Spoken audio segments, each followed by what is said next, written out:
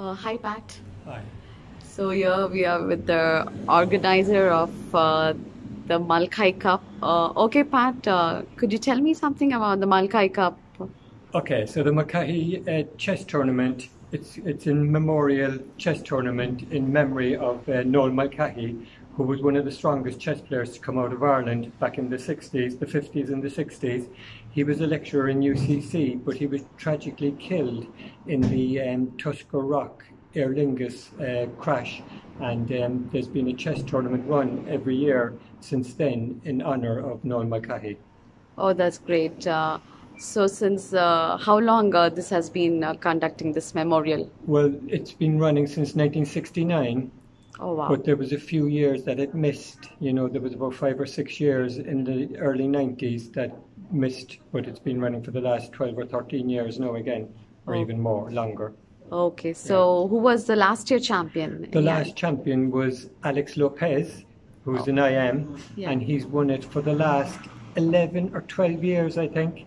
Oh So my God, okay. we'd be delighted if somebody came along to unseat Alex from his winning streak. Yeah, hopefully. Hopefully. And what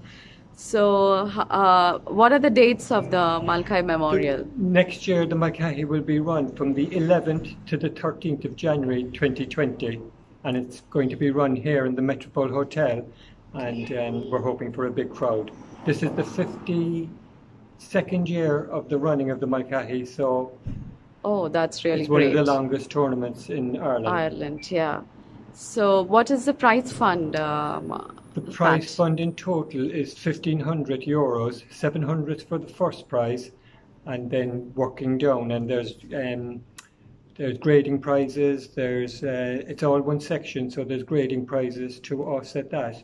And you know, we've managed to provide the full funding for last year, and hopefully we'll do the same again this year. But it depends on the numbers.